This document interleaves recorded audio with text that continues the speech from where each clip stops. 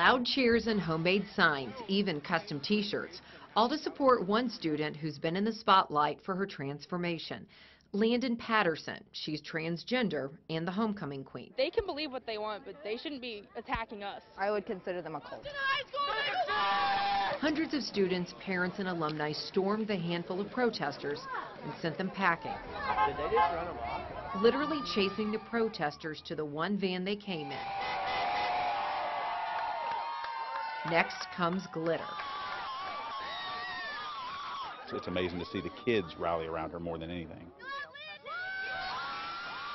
And there's no point in arguing with them or anyone. You should never have to argue why it's okay to be you. Landon is stuck in the middle of this storm. She wasn't at the protest, she was in school. Her mom went to work, not giving protesters any attention. I mean, what kind of evil people do that? It's been a whirlwind for Landon and her mom. A transformation, acceptance, even victory. And now this, a harsh spotlight on a 17-year-old who says she just wants to be herself. In Kansas City, Angie Racono, KMBC 9 News.